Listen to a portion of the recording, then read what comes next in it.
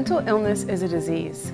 At times, the disease may cause a person to behave in a way that can pose an immediate threat to himself, others, or property. In these situations, help is available.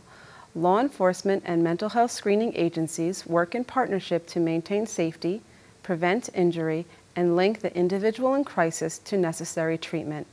In this video, you will see what can happen when a person experiences a mental health crisis and how family members, police, and mental health screeners respond to the crisis. 911, where's your emergency? My son, Bill, is outside the house. He's yelling at a pedestrian and running toward him. He has a history of schizophrenia, and he's not on his medication right now. I need someone sent immediately.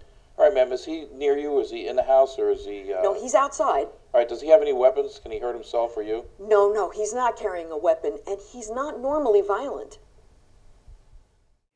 2 minutes later, 2 police officers arrive at the scene. The first police officer, known as the contact officer, will be engaging the person in crisis. The second officer, known as the backup officer, will be responsible for overseeing the entire situation and retrieving any pertinent information from witnesses or family members. Hey!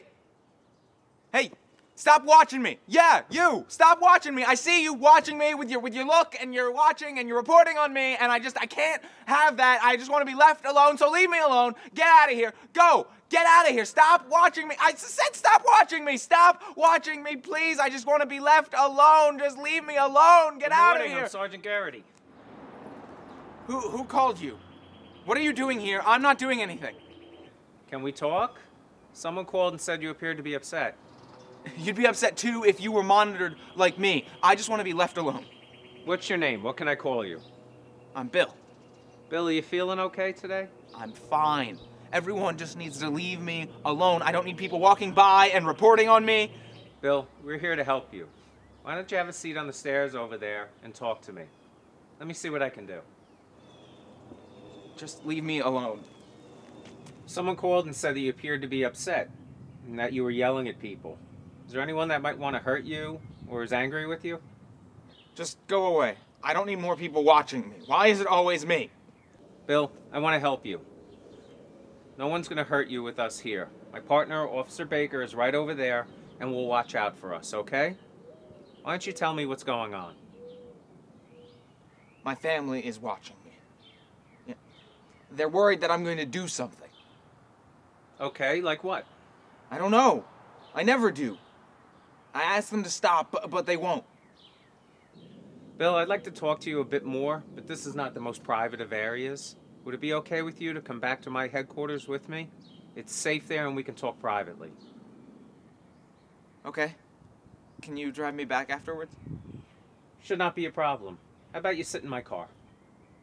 Okay. Bill, you don't have anything on you that could hurt me, do you? No. I'm just going to check for our protection, okay? Okay.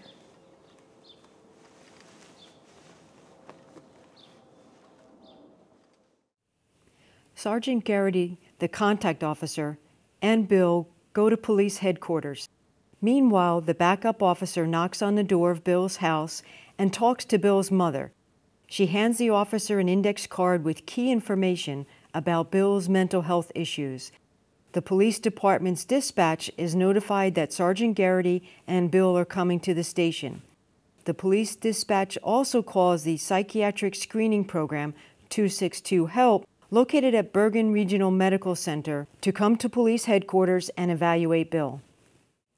15 minutes later, 262 HELP arrives at police headquarters to conduct Bill's evaluation. Hi, Sergeant Garrity. I'm Amie from 262 HELP, a service of CarePlus, New Jersey. I'm here to evaluate Bill. Hi, Amy. Bill's in our interview room. He's calmed down, but he's still a bit paranoid that he's being watched. I'll stay by your side as you're asking questions. Okay, great. Come on, let's go inside. Thank you. Hi, Bill. I'm Amie from Bergen County Psychiatric Emergency Screening Program. Sergeant Garrity was concerned about you and asked me to come speak with you today. Can you tell me a little bit about what happened? I'm not going to speak to you. You're one of them. Bill, just answer the lady's questions. Remember, we told you you're going to have to answer just a few questions? I know that you're recording this whole conversation. I'm not going to talk to you. You're just after my knowledge. Everyone is. Well, Bill, I can tell you that we're not recording this conversation, and I'm really here because I'm concerned and I want to make sure that you're okay. No, I'm not going to talk to you at all, and just going to not share anything. Here, the 262 HELP screener's role is to conduct as much of the evaluation as possible, depending on how lucid and alert the individual is. In this situation, the screener attempts to engage Bill, but is unsuccessful. The screener excuses herself from the room to call Bill's mother for more information. Hello? Hi, is Nancy available? This is she. Hi, Nancy. My name is Amie. I'm a certified mental health screener with 262 HELP, Bergen County Psychiatric Emergency Screening Program. Hi, Amy.